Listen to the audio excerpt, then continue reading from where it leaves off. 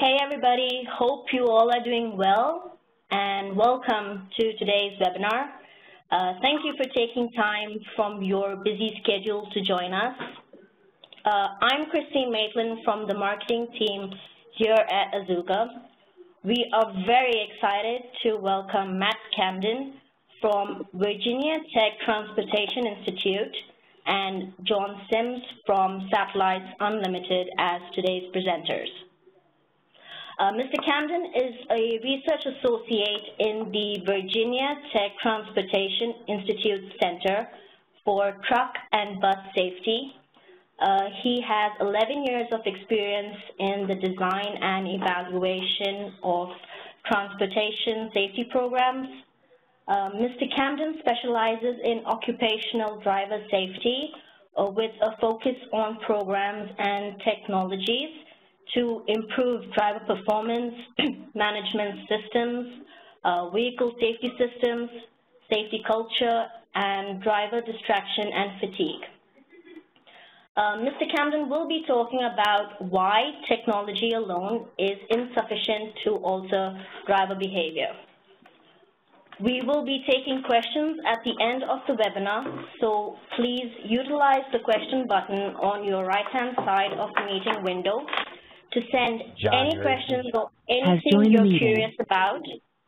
We will be answering your questions at the end.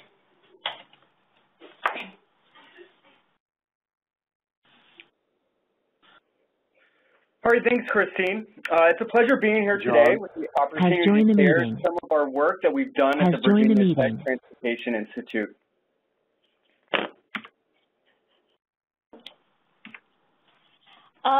Just before we start, I just want to know if everyone can see the screen.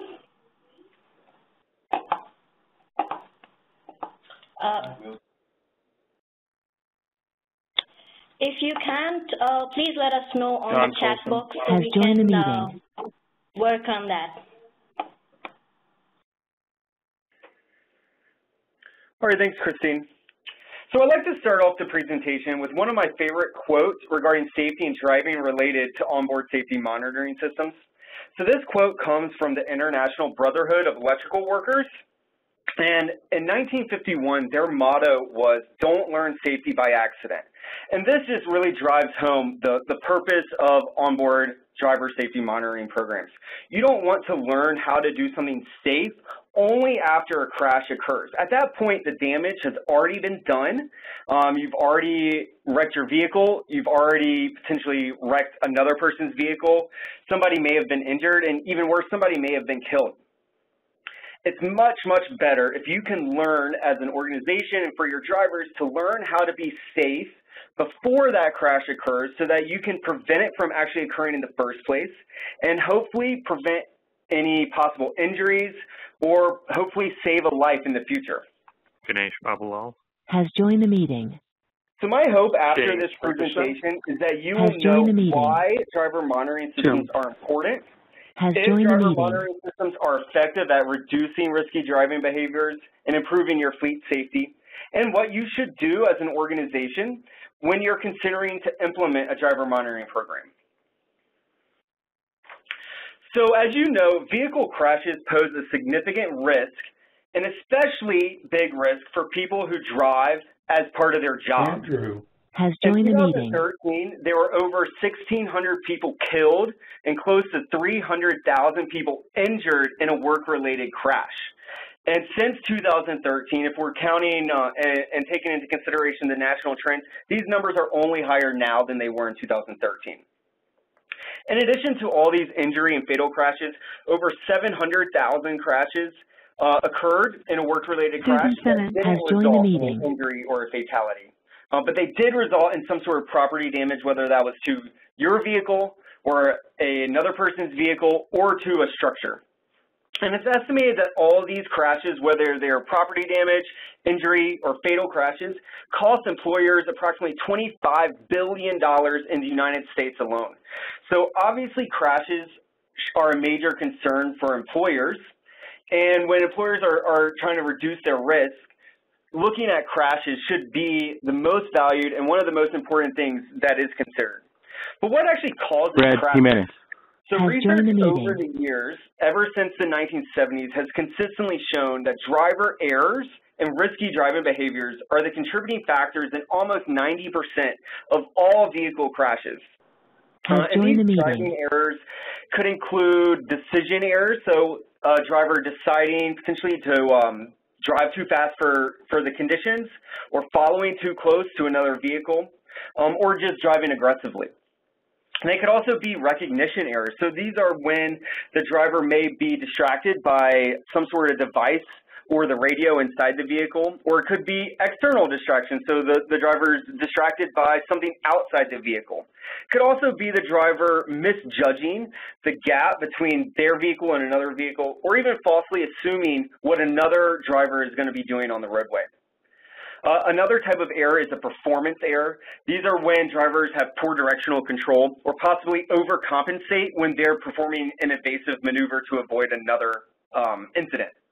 And then finally, they could be non-performance errors. So this is when a driver may fall asleep behind the wheel, or potentially when the driver has a medical emergency while driving. Has joined the meeting. Can somebody from Azuga advance the slide, please?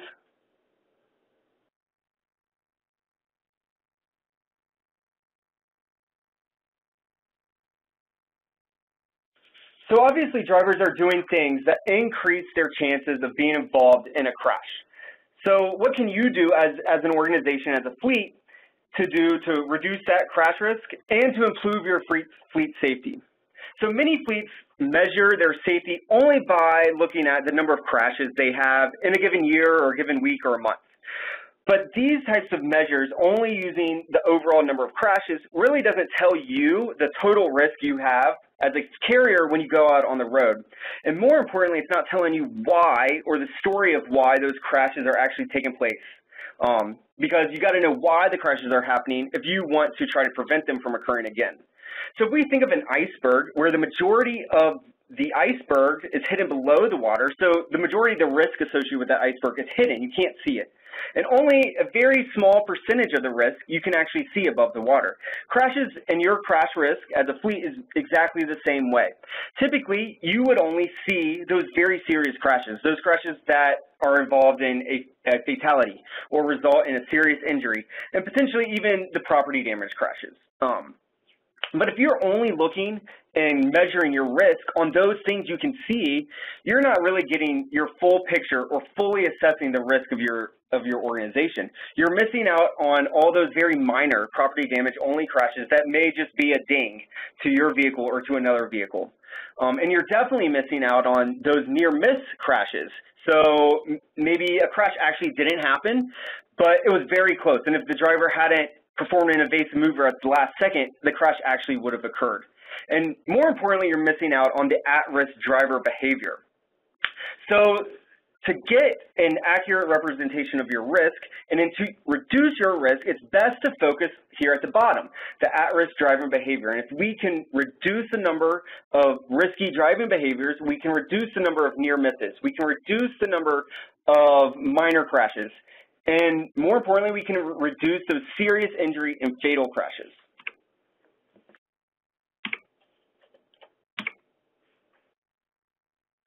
So one way to measure risky driving behavior is through the use of an onboard monitoring system. Monitoring systems are typically technologies that are capable of providing objective measures of driving behavior through the use of either cameras or telematic sensors. They can provide continuous measures of behavior anytime the vehicle is turned on. And the data that they provide can be used for corrective feedback to help drivers become better. And they can also help carriers identify which of their drivers are the most risky. But really, the technology alone is insufficient to alter behavior, especially if we're talking about lasting behavior change. Typically, they're not just a magic bullet that a carrier can install to eliminate all their risky behaviors and all their crashes. The technologies really should be considered just one tool of many that you have at your disposal or in your toolbox that you should use to improve safety. And what has been found to be the most impactful is by combining the onboard monitoring systems with behavioral safety techniques such as feedback, training and education, and rewards and reinforcement for good driving are the most powerful that carriers can use to improve their safety records. So how can driver monitoring systems be combined with behavior change strategies to improve driving? So one way is to create driver safety scores or driver safety scorecards based on their risky driving behaviors such as hard braking or speeding, hard cornering, being distracted, or their seatbelt use. So the driver scores can then show the drivers how their driving safety is trending over time. Are they getting better over time, or are they actually getting worse, or are they not changing? And also the driver scores can be used to show drivers how they're driving safety-wise compared to all the other drivers within their fleet. But really for driver safety scores to be impactful, they have to be real and they have to be based on real events. Or in other words, real crash data. So just for example, Azuga has found that their driver scores are actually strong predictors of a crash. So for example, a 1-point increase in the hard braking score has been found to be associated with a reduced crash risk by 6.1%.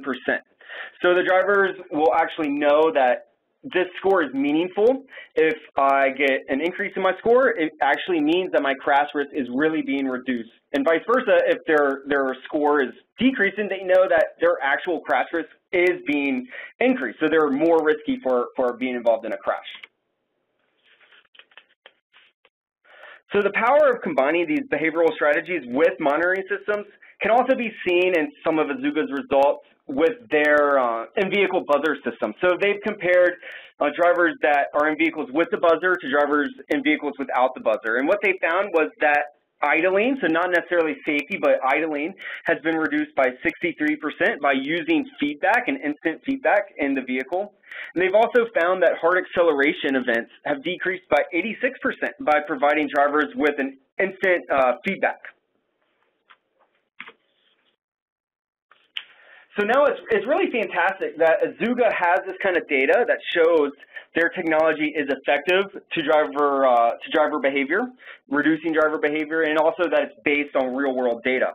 But typically, a lot of the companies we talk to claim that their systems are very effective, and they don't provide the data to back it up. So as consumers of these technologies, it's really critical that we have access to independent evaluations regarding the effectiveness so that we're not just relying on a company saying that, yeah, you know, of course our technology is going to help you improve. It's important for us to have independent third-party evaluations to tell us unbiasedly if the systems are actually improving safety. So the researchers here at Virginia Tech Transportation Institute completed a project that was funded by the Federal Motor Carrier Safety Administration to actually do one of these third-party assessments of a driver monitoring system. So the system we evaluated in this project was actually an in-vehicle video-based system that also incorporated back-office performance management software and also in-depth driver coaching. So we installed this technology in 2 heavy vehicle fleets that were very different in structure and in operation. We had 100 drivers participate in the program for 17 weeks. The technology we used had 2 cameras, one facing the forward roadway and one facing back at the driver. And it also included a 3-axis accelerometer that tracked hard braking, acceleration and cornering, and speeding events anytime the truck was on. And it also had an in-vehicle feedback light that provided feedback to the driver anytime a potentially unsafe event was recorded. So what did we find? So for Carrier A, the first carrier, we found that the safety intervention worked. So what we did was during the first 4 weeks of the program, we just observed how the drivers were driving without any type of intervention. And then starting at week 5, we started the managers coaching the drivers based on the monitoring system data. And what we found was that with the system, we saw a 38% reduction of safety-related events. So this is really good. Also, what you can see from the graph on the left here is that from week 5 to week 17, there was a pretty strong decreasing trend of safety-related events. Until week 17, you can see there were very, very, very few safety-related events. So this is really good. This is what we want to see when we're using driver monitoring systems. has But left not the only did we meeting. want to see if the monitoring systems were effective, we really wanted to understand why they were being effective. Was it the system itself that was improving behavior, or what was the impact of coaching in association with the reduction in risky driving? So what we did was we compared the risky driving from the drivers who got coaching and compared it to the risky driving behaviors of drivers who didn't receive coaching. And what we found here on the right two bars in this graph, showed that only those drivers who received coaching reduced their number of severe safety-related events. So this tells us that it wasn't the technology, it wasn't the video inside the vehicle, it was actually the coaching that was reducing the risky driving behaviors. This graph on the left or on the right also shows us something else that's really interesting. The managers, by using the onboard safety monitoring system technology and data, they were able to focus their energies and their coaching efforts only on those drivers who were in most need. So you can see that the drivers who got the coaching were very risky before they received the coaching, in comparison to the drivers who didn't receive the coaching. This really shows the impact and advantage of using a monitoring system to help the managers put their effort into the drivers who actually need the coaching. So here are the results for the second carrier. Once again, just when we're looking at the raw data here, you can see that there was a significant decrease between before the coaching and after the coaching. However, this graph is actually quite misleading when we dug into the actual data for carrier B. And when we go through the next two slides, hopefully you'll see why I think that this is a misleading graph.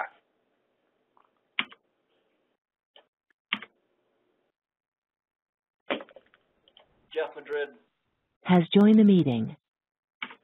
All right, so in addition to just looking at the driving data, we also did a brief questionnaire with the managers from the drivers and managers from both fleets. So we asked them if they reviewed video during the coaching session. Did they identify the cause of the safety-related event? Did they identify if there were future or ways to prevent future events from occurring? We asked them if the coaching was positive or negative. We asked them if they were going to use the information from the coaching session to prevent future events. And we also asked them about the length of coaching and if there were any acts of sabotage. Sabotage in this was a driver actually covering up the video so we weren't getting reliable data from the system. And what you can see is a very stark difference in how the drivers from carrier A responded versus the drivers from carrier B. At carrier A, in the coaching session, they reviewed the video. They identified the root cause. They identified ways to prevent future events. The coaching was positive. They were going to use the information. And the coaching sessions were a good length, 10 minutes, and there were only 4 acts of sabotage. In comparison to carrier B, almost completely different. They didn't use the video. They didn't identify the root cause. They didn't identify ways to prevent it from happening again. The coaching session was negative, and they weren't going to use the information. But really what's most important is this last line down here. At carrier B, there's 278 instances of drivers covering up the video cameras so that we couldn't get their driving data. And this all occurred during that intervention phase. So if we go back to this graph here, if we had had those 278 instances of drivers and video, most likely we wouldn't have seen any reduction here in safety-related events. In fact, it's quite possible that their risky driving behaviors even could have gotten worse. So this is the reason why we are pretty sure that that reduction we saw at carrier B was not true at all. So what led to the success of carrier A versus the failure of carrier B? One of the main things is a safety manager. So carrier A had a trusted safety manager that had a really good rapport with all the drivers. The drivers told us when we were interviewing them that they believed the manager had their best interests in mind when they were implementing the program, and they trusted his opinion. This was really the opposite of carrier B. So carrier B's manager was new, which isn't a bad thing, but those drivers didn't trust this manager's opinion at all. They didn't know really why he was doing this. So they were skeptical. Carrier A also had a really good rollout of the program before the coaching began to take place. So they had a kickoff meeting. It was attended voluntarily by all the drivers that were going to participate in the program. And the drivers said that and told us that, our manager thinks this is a good idea, so let's just give it a try. Let's see what happens. Let's see if we can become better. So they bought into the program just because of how it was introduced to them and that they trusted their manager's opinion. This is in complete opposite agreement from Carrier B. So Carrier B also had a kickoff. It was so poorly attended that we, the researchers, had to go out there to try to introduce the program to them. And when we got out there to their site, we realized there were all these negative opinions and perceptions of what this program was. So right away, before the program even started, the drivers at Carrier B thought that the whole purpose of this video program was only to punish them, only to find fault in their driving, which is the complete opposite of what it was. The whole purpose of the program is for fact-finding. The purpose is for coaching and helping drivers become better, and it wasn't going to be used for punishment at all. So we had to go in and convince the drivers that no, it's not going to be for fault finding, and we're only going to be using it to help you become better. And then finally at Carrier A, the manager was committed to the program. The manager did what they were supposed to do in the coaching session. They reviewed the video, they remained positive, and they helped drivers figure out ways to become better. In comparison to Carrier B, that manager didn't follow the protocol. They didn't review video. They were negative, and they didn't address any acts of sabotage throughout the entire program.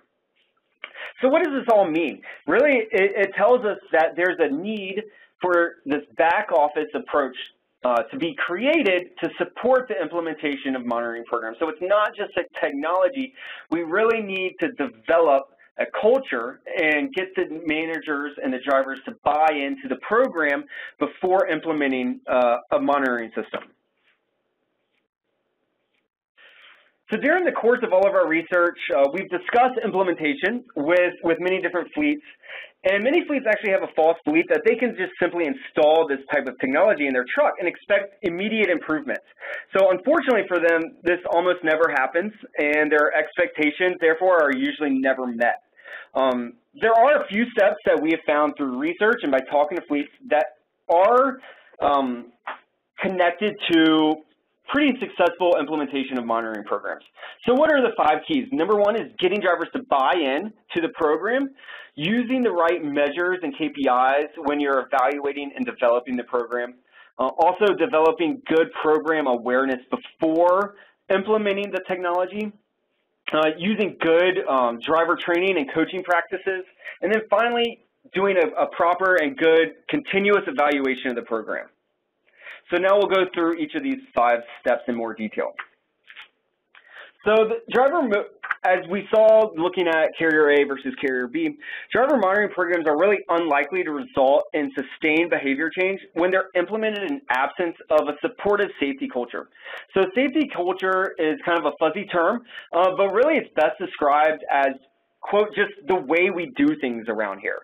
So really one of the best ways to develop a strong safety culture is by getting managers to buy in and drivers to buy in to a program and to build the trust of the drivers. So if we remember just the reactions of the drivers at Carrier A, they trusted their manager when he introduced the idea. They said, he thinks this is a good idea, so we're going to give it a try. The meeting. So how can you develop driver buy-in? So first, as I just mentioned, managers also must buy into the program. So management not only needs to attend safety meetings, talk about safety in normal conversations, meet with drivers either individually or in a group to talk about safety, but they also have to walk that talk. So not only do they have to talk about safety, but they have to show that they are committed to being safe themselves. So just for an example, we were doing some consulting work with a fleet previously, and we were trying to increase their drivers' seatbelt usage. The drivers weren't buckling up, and the managers, wanted to increase the seatbelt use because that's one of the best ways to help reduce injuries and fatalities in the event of a crash. And we were failing. We were trying a lot of interventions, and we weren't getting drivers to buckle up. So we started talking to them, asking for their opinion, and what the drivers told us was that just go out and look in the parking lot at the beginning of the day. So we did, and what we saw was that the manager every day, even though the manager was saying to buckle up, it's really important, the manager was coming to work every single day and leaving work every single day without buckling up. So the drivers knew this. The drivers knew that this manager actually wasn't committed to buckling their seatbelts, and the drivers were just following through. They were doing what the management did. So another way to really start a strong safety culture is to build trust from the drivers. So it's really important to get drivers involved in the development of a safety program. Ask for their feedback over the course. How can we get better? What are your concerns about this monitoring program? And as managers, we need to actively listen to that feedback. So actively listening means, paying attention to what they say, but actually doing something about it. So a lot of drivers think they will just provide feedback and nothing ever happens. The way to build trust is actually showing the drivers that you do value their feedback by doing something about it, addressing it, and making it shown that you can help them and to make the program better. Another way is provide drivers with choice in the program, whether it's how the program is implemented, what types of rewards may be offered. And by doing this and providing drivers opportunities for choice, we're actually getting them to buy into the program, and also they'll be more likely to take ownership in the program. And what we know from research is that when drivers believe they own a part of a program, they're much more likely to be actively involved in that program and to take it seriously. Another important thing is to not expect immediate results. So changing a culture is really difficult. It takes a long time. And changing drivers' behavior is also equally as challenging because it's ingrained in their nature. So we can't expect immediate results or else we're going to fail. We're going to think we failed instead of looking at a longer time frame, a month, 2 months, or 3 months even. And then finally, we need to demonstrate that safety is of value. Values don't typically change over time.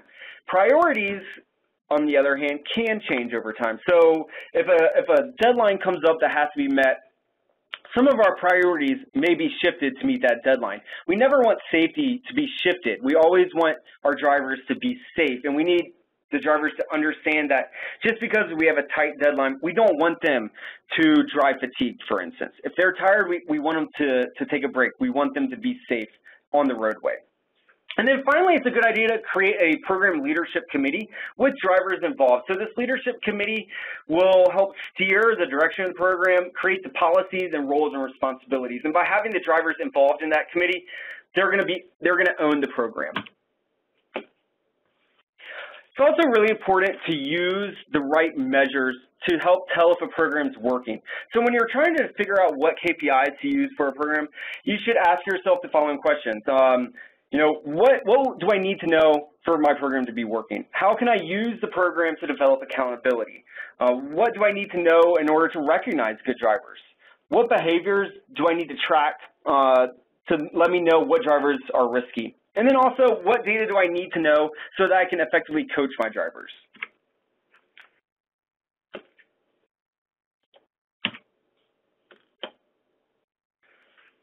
So really there are two types of measures, process measures and outcome measures. And if we think back to that graph with the iceberg, the trailing versus leading indicators, this is the same thing. So process measures are those leading indicators.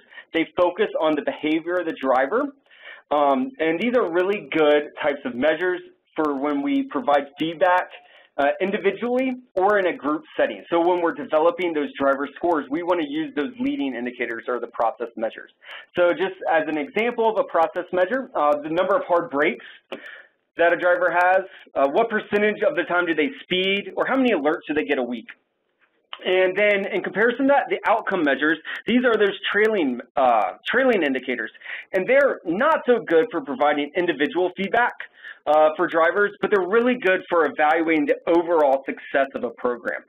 And this is because they don't necessarily focus on the individual behavior that a driver can control, but it's more the result of multiple behaviors.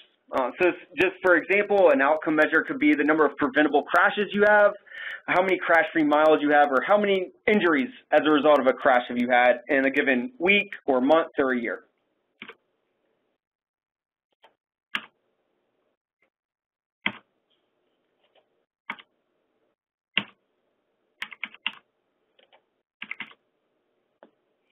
Can somebody from Azuga change the slide, please?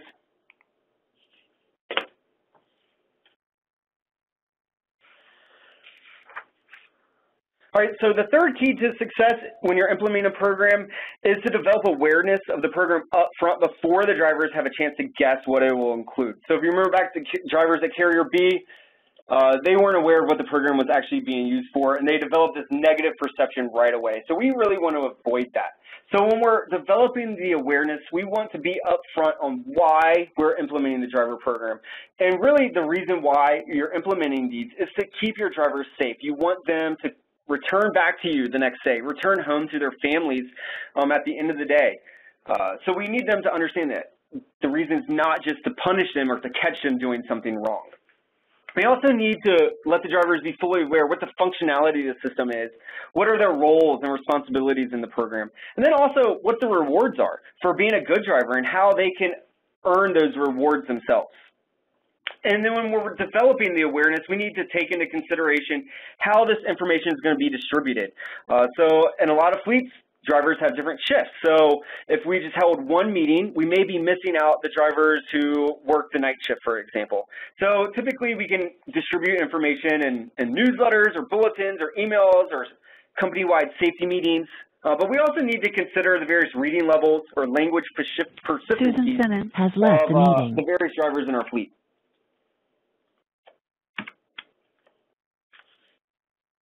So as we talked about previously, effective driver coaching is really critical to the success of driver monitoring programs.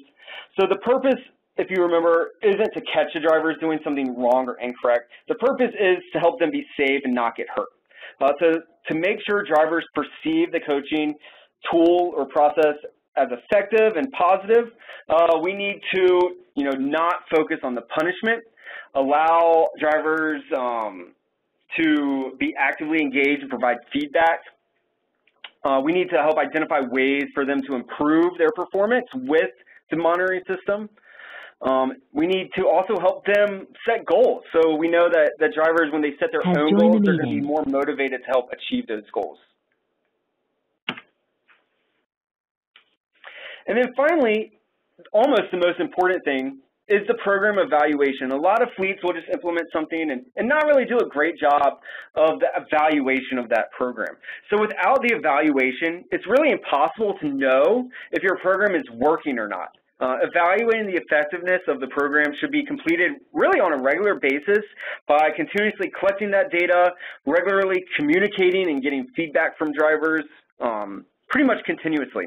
So additionally, the evaluation should occur anytime there are any changes in your fleet, whether they're operational changes or anytime the data may suggest safety is necessarily not improving as you expected, or anytime you add new technologies to the fleet or ask your drivers to do new things.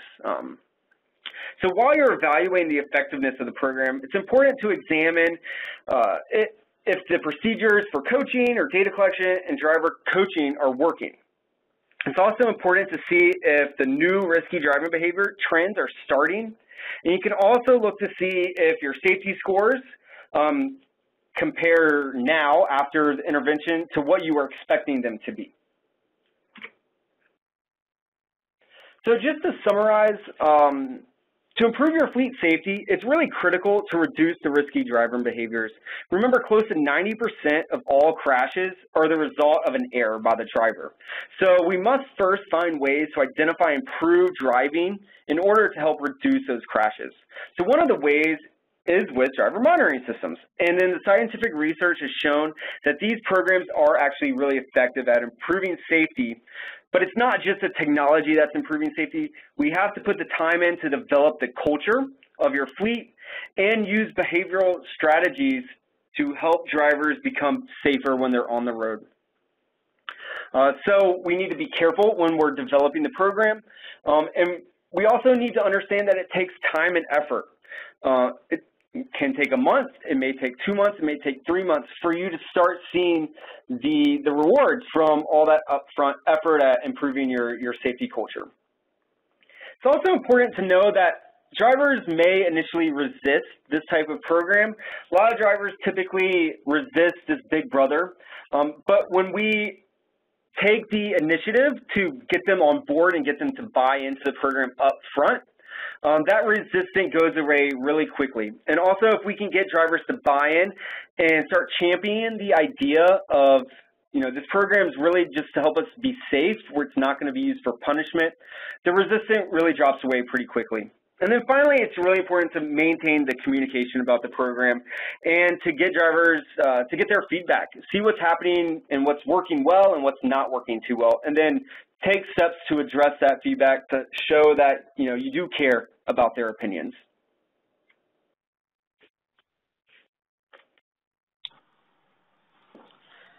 Thanks, Matt. That was really informative. We're really sorry. It looks like we're facing a glitch that's announcing the entry and exits, but we are working in the background to have it fixed. All right, and now I'm going to hand it over to Jon, but before I do, Mr. Sims is currently the fleet manager for Satellites Unlimited, and they are the regional service provider for Dish Network that covers territory within about 7 states of the southeast region of the United States. They currently have a fleet size of around 450 vehicles, but besides his busy schedule of managing a fleet of 450, Jon actually enjoys fishing, cooking, and loves playing video games whenever time allows. He is a big fan of college and pro football. Now, Jon is going to share his actual experience combining driver monitoring with behavioral techniques to address safety. Over to you, Jon. Okay. Well, Azuga has helped us reduce vehicle incidents, as you can see, by Q1 of 2015. We were at 20, Q1 of 2016 at 14, 2017 at 10, and this year so far at 7. They have been a big key, I think, because of the buzzer impact that we have on each of the devices. Our drivers seem to be more aware. They've actually came to me and told me that the buzzers make them more aware, and it has affected the driving score of most of our employees.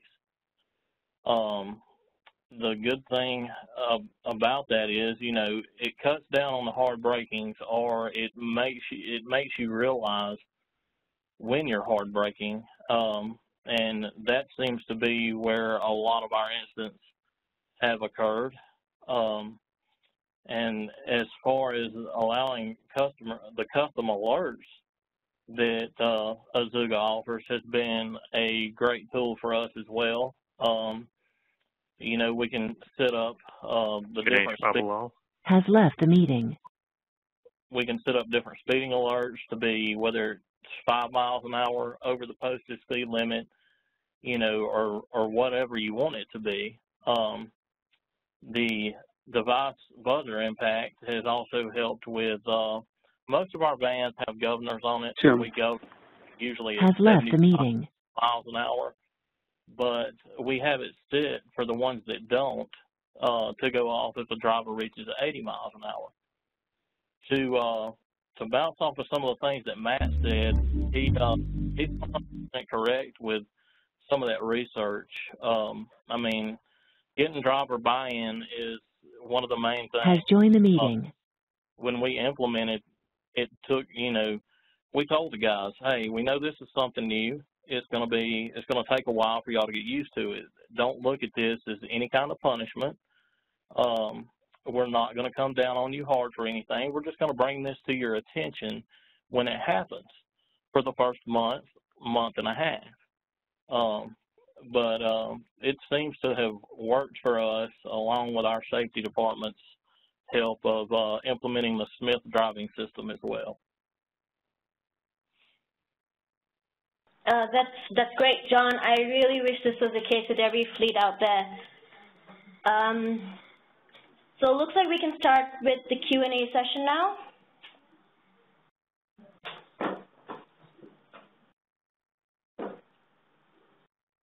Okay, wow, we have a lot of questions already. Justin has left the meeting. Okay, looks like we have a question from Kevin. Matt, this is for you. Do you have any insight into the type of fleets that participated in this study? Yeah, that's a great question. So as I mentioned, they were both heavy vehicle fleets. One was an over-the-road fleet, so this was a fleet where the drivers basically traveled across the whole country. They would come back to their terminal once a week, depending on their schedule. It could be on the weekend, it could be on a weekday. The other fleet was an out-and-back operation. So this fleet, the drivers had dedicated routes, and basically they just worked between 10 to 12 hours. They left one terminal and came back to that same terminal every single day. Okay, so we have another one from Lindsay. What are some of the key performance indicators fleet managers should be measuring when it comes to monitoring driver behavior? Yeah, so I think that, as I mentioned, it's really important to look at both the leading and trailing indicators. But for a technology kind of like Azuga, I think specifically the number of hard braking is very important, and John kind of mentioned that too. A lot of fleets can see there's a strong relationship between hard braking events and incidences, whether they're severe crashes or very minor crashes. I think another really important one is speeding. As we know from research, speeding is definitely associated with increased severity of crashes. So we want our drivers to maintain a safe speed and not have a lot of over speed limit incidences. Okay. There's another one from Keith. He says that he feels like he has a solid rapport with his drivers, yet he feels will be skeptical and maybe put up a fight when it comes to tracking their driving habits. Do you have any additional tips on how to overcome these objections without ruffling too many feathers? Yeah, I'll go first, and then I think John can provide a lot of valuable insight into this as well. But the buy-in is absolutely critical to getting drivers to reduce that resistance. The resistance is, honestly, I think it's just natural. Drivers are going to naturally kind of be hesitant when we start introducing this type of technology. But we get them to buy in, we get them to be involved in the development of the program and how it's going to be implemented, and assure them that, you know, this is really being used to help them to be safer and not going to be used, at least initially, for any type of punishment. That really has been shown, and a lot of fleets have told us that really has been helpful. So, John, do you have anything to add to that? I totally agree with Matt. Punishment is really out of the question to start out with. You know, making the guys believe that you want them to come home the same way they left, which, you know, in my opinion, I want everybody to do that, and especially at work, and how their performance can affect the whole company. If you can get a buy-in from one or two senior guys that you may have a good rapport with already, and I mean, if you think they will buy in from the get-go, it may help to get them push the idea. Yeah, that helped with us here. Yeah, that's a good point, John. One thing that we've consistently shown that if you can just get and identify a couple drivers who are well respected in the fleet, and those drivers already know the importance of safety, if we can get them to buy into that program, those individuals serve as champions, and they are much better at getting their peers and other drivers to come in and listen to the program and buy into it as well. So I do think that's a really valuable point you just made. Thank you. Okay, guys. Elliot wants to know who should be involved in a safety leadership committee. So I think the number one type of individual that you want on the committee is who's being impacted. So in this case, it's the drivers. You absolutely want to have the drivers involved in the committee. You want their voices to be heard. Not only is that going to help ease that resistance, but it's also going to increase the ownership. But in programs like this, it's really, in my opinion, everyone. You want managers to be involved in this committee. You want the drivers. If you have dispatchers in a heavy vehicle fleet, you want them involved. So it's really, anyone the program touches, you would like to have that role involved in a committee. Great. Tina wants to know, is there a has left the meeting. Sorry. Is there a safety benchmark to measure or compare?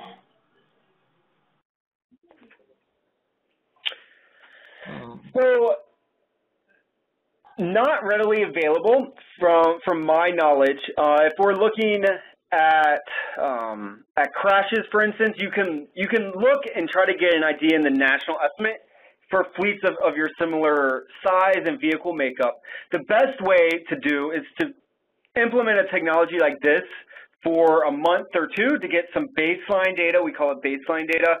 Basically, to tell you exactly what's happening before implementing a program. That's going to kind of give you the best idea of where you are regarding your risky driving behaviors. John, do you have any input on that? I pretty much agree with you on that. I mean, it's kind of hard to base it off anything without has left the meeting. How the drivers are driving, because most of the time when you implement something to begin with, you're going to have a few drivers out there that, and if you tell them there's no difference, has left the meeting. But drivers out there that are going to drive safer because of it, but most of them are going to drive the same as they were beforehand if they hear no discipline. So you can take that to start out with over, like Matt said, maybe a month, maybe 2 months, and then go from there going forward, trying to make adjustments to change their driving habits.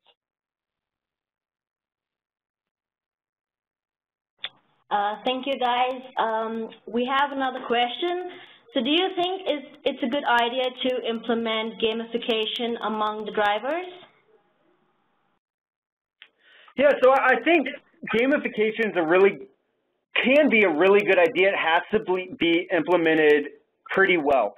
One of the major benefits is that drivers get involved in it and they get excited about it.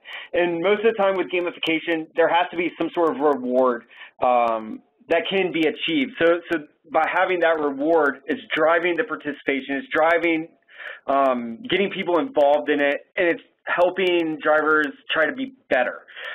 You do have to kind of be careful with gamification because you don't want drivers starting to try to sabotage their competitors. We have seen that in the past in some fleets.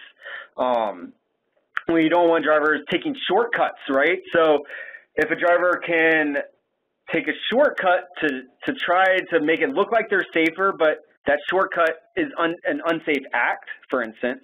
So, for example, some gamification systems are based on getting to certain deliveries on time.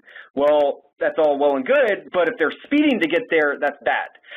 So you do have to be careful when you're implementing the gamification to make sure that drivers are not being unsafe to try to earn their reward. All right, and how do we get started on that? That was another question from Lucy. To clarify, to get started on the gamification? Yeah, that's correct. Yeah. Has left the meeting. So there's a couple ways on that. I know that several technology providers do include gamification. Azuga is one of those technology providers that has an app, for instance, that drivers can go on and it helps track their scores and has a gamification and has rewards associated with the top earners or the safest drivers. Another way to do it is you can set up a gamification internally, so you can provide and track driver scores and driver safety over time and set up a reinforcement schedule or a reward schedule. Maybe it's once a month for the driver with the best safety record, for instance, can earn a sweet T-shirt or a $50 gift certificate or something like that. All right, great. So I see a lot of questions out there, but we're kind of short on time. But don't worry, we will follow up with an answer separately. Plus, we will be sending the recording of this webinar in an email. So please feel free to forward it to your friends and colleagues and share it in social media with hashtag AzugaGPS, that is AZUGA-GPS. Oh yes, like we promised, we will announce the lucky coupon winners shortly. You will receive an email with the details. Also, just want to let you know, we just wrote an article today about the Satellites Unlimited success story under our blog section. It has a lot of data insights, so I'd really recommend everyone to check it out. You can find it on www.azuga.com under the blog section. If you'd like to know more about Azuga, you will be redirected to our demo page after you exit the webinar, and there is a form to reach us. Other than that, if you have any feedback or questions, please feel free to reach us at info@azuga.com. Once again, thank you for joining us, and a special thanks to Matt and John. We look forward to seeing you again on another Azuga webinar. Have a blessed day.